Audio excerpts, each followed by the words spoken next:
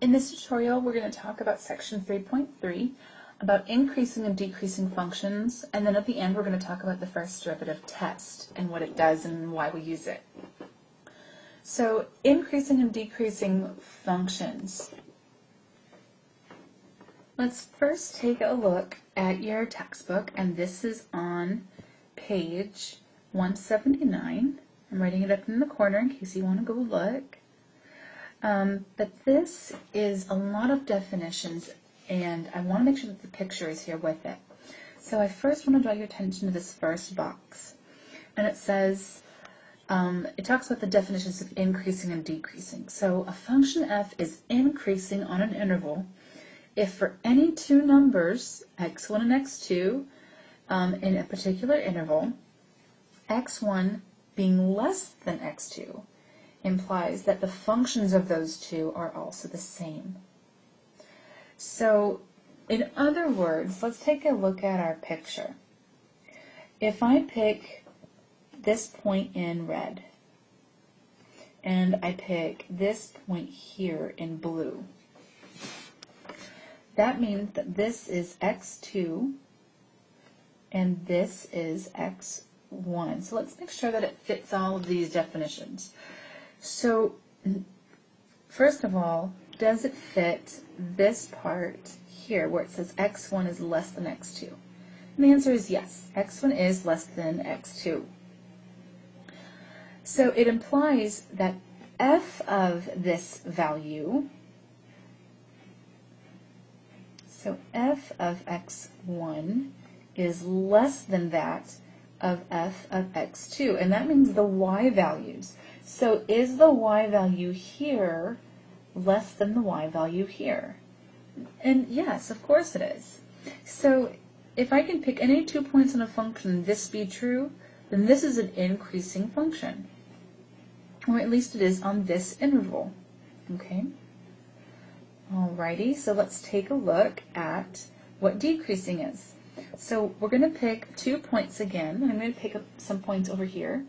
So x1 is going to be here, and x2 is going to be here, because I have to make sure that the first premise is met, which says x1 is less than x2. And you know what? I've got that backwards. Let's fix that real quick. Because in this case, x1 is actually greater than x2, so we need to switch these guys up. This is going to be x1, and this is going to be x2. Alright, so the way that this implies this information, it looks a little bit different. Look at the inequality sign. Okay, so f of x1, which is here, the y value here, is greater than the value here of y. And is that true? The answer is yes, it is. So that is what is considered to be a decreasing function. Alright, so this is all great and dandy. Let's take a look at the second part, this box right down here.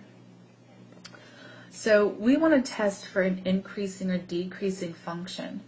So if ever you're concerned or you're not sure whether to tell it's a decreasing or increasing function, this box right here will tell you everything that you need to know.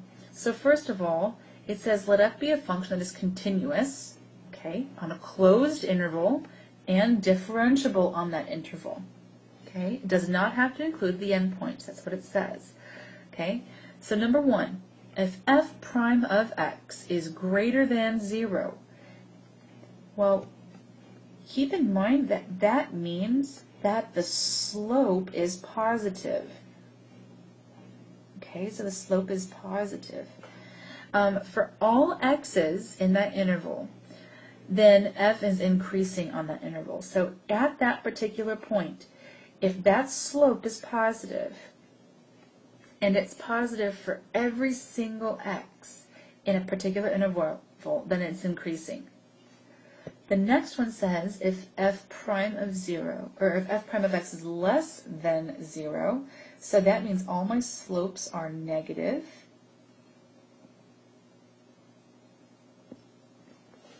for all of my x's in that interval, then f is decreasing. If it happens to be the oddball and be equal to 0, we should know that that's a maximum or a minimum of some kind, or that it could be a possibility that it's constant. And the difference is that the derivative equals 0 is not just for one point in particular, but for all x in that interval. So if it's an increasing function, all the slopes are positive. If it's a decreasing function, all the slopes are negative. And if it's a constant function, that means the slope is 0. So let's take a look at this example. And this is figure, let me see if I can write this down for you. This is figure 3.16, and it is on page 180 if you're interested in looking at the actual picture. But what I'd like you to do in this problem is we want to know the intervals on which f is increasing or decreasing. And I really like using colors for this. So I'm going to denote the increasing parts of this function in blue and the decreasing parts in red. And I'm going to use my definitions that I just learned to help me out here. So I'm going to go ahead and find the increasing parts first, and that's where all of my slopes are positive. And I like to just kind of estimate what I think that they'll be. So let's take a point on the left-hand side here, this point here, let's say. And I want you to think of your tangent line. Okay, you can even put a pencil up to the screen and create that tangent line if you'd like to. And is it going to be a positive slope or a negative slope? And the answer is that it's going to be positive. So let's pick another point farther to the right. How about this point here? Does that have a positive or negative slope? And the answer is that it's still positive. In fact, this is positive all the way up to this point right here. So I'm going to highlight this entire part of the line in blue. Okay, so that's one of my increasing intervals. Let's take a look at the places in between this maximum at 0, 0 and the minimum at 1, negative 1/2. So if I were to pick a point, let's say right here, and if I were to tell you if that's a positive or a negative slope, that sure is not positive any longer. So this part between the maximum and the minimum, it's not going to be an increasing part of my function, so I'm just going to get rid of that. Let's continue to a part farther to the right of that minimum. How about this point right here? And that's also a positive slope. If I were to pick another point up here, also positive, and positive for the rest of the way. So I'm going to highlight this in blue, and let's go ahead and see if we can write our interval notation. So over here where it's increasing, I'm going to start from the left and work my way to the right. So this goes from negative infinity, of course it doesn't touch it, and it goes all the way up to 0. But we want to make sure that we know that 0 is not being included in this, because at 0, since that's a maximum, my derivative is 0. My slope is 0, so I can't include that point. And I'm going to use my union here, and let's continue with the next part. So this is going to be from 1, not including it because the slope there is 0, all the way up to positive infinity. So then the negative portion of this is this right here, because all of my slopes all the way through here are negative. So for the decreasing part, this is going to be from 0 to 1, non-inclusive. So this is how we can tell whether our function is increasing or decreasing. So we can take a look at another problem if you want to. So in this problem, this is our function, f of x equals 1 over x. And if I want to know where this function is increasing or decreasing, let's go ahead and start with increasing. You can start with whichever one that you want to. I'm going to start from the very left-hand side of this function, which is here. And with consideration, actually, you know what, let's pick a different point. Let's pick this one right here because my picture is not all the way accurate since I'm freehanding this. But here at this point, my slope is positive. And if I keep on going farther and farther to the right, my slope just actually gets more positive.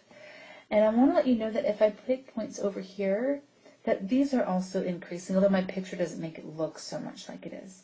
So this whole portion is all increasing. So what about this other branch? Well, if I pick this point here, that's a positive slope. In fact, it's extremely steep. And then over here, that's also a positive slope, and here it's also positive. So this whole branch is also going to be positive as well. So there are no decreasing parts of this function. But I do have an asymptote at x equals 0, so I can include that in my intervals. So this is increasing from negative infinity all the way up to 0, non-inclusive, and then from 0 to positive infinity. So that's how we're going to work those kinds of problems out. So here in your textbook on page 181 is the definition of the first derivative test. So at this point in time, we know what increasing and decreasing means, and it's useful in determining our critical numbers, our maximums and minimums. So number 1 here says that if f prime of x changes from negative to positive, in other words, this first picture here is what it's talking about. So my slope goes from negatives, and let me stick with my colors. It goes from negatives to positives, then the number that I'm being concerned about has a relative minimum at this point. So that's a relative minimum, as long as it goes from a negative slope to a positive slope. The second one here says if f prime changes from positive to negative. Well, that's talking about this guy here. So positive to negative, then my value is a relative maximum. And then these bottom two pictures say that if I have positive and positive, then the point that I'm talking about is neither a maximum nor minimum. And the same thing goes with negative. If this is negative and this is negative, this guy's just a nothing. So those are ways in telling if you have increasing and decreasing parts of your function, if you have maximum and minimums. So let's actually use this first derivative test in helping us determine maximums and minimums throughout an interval. Alright, so let's use this first derivative test to help us find relative extrema of this particular function. So the first thing that we want to do is we want to determine, and hang on one second, I'm going to write that at the very top so that you know why we're doing this. We first of all want to find where f prime of x is equal to 0. So let's go ahead and differentiate this function. So f prime of x is going to equal 3x squared plus 4x. And let's set that equal to 0. I'm going to factor out an x here. So x and then 3x plus 4. So one of my solutions is going to be x equals 0. And then we're going to solve this piece right here for 0. Let me do this over here. So subtract 4 from both sides, and that gives me 3x equals negative 4. So x equals negative 4/3 is another value. So here's what we're going to do to use our first derivative test. So the second thing is set up your test. And this is how I do it. If you think that you can find a better way of doing this, or if you see another way of doing this on the internet or YouTube, by all means please use it. But I like to set up a number line, and by placing my zeros, my values that I just found in numeric order, so negative 4/3 would be to the left of 0, and I'm going to pick values farther to the left and farther to the right, any number that I want.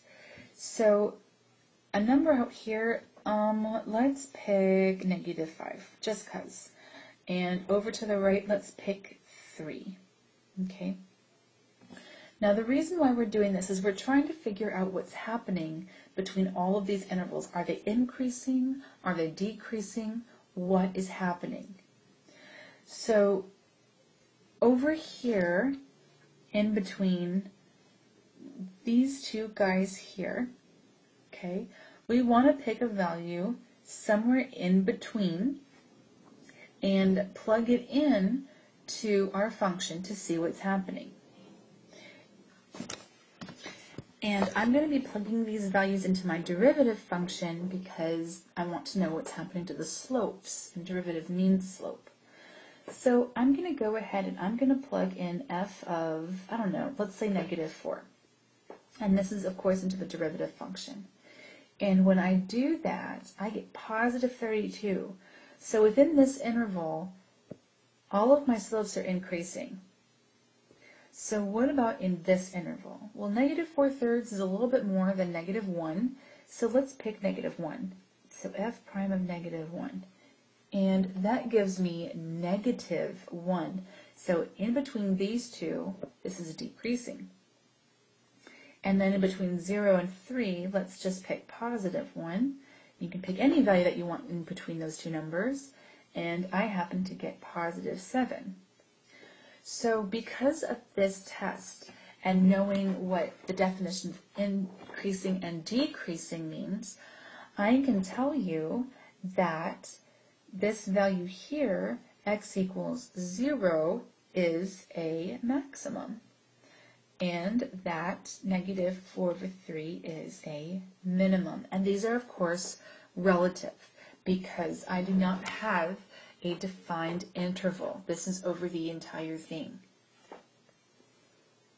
And that's how we use the first derivative test to help us find relative extrema of functions.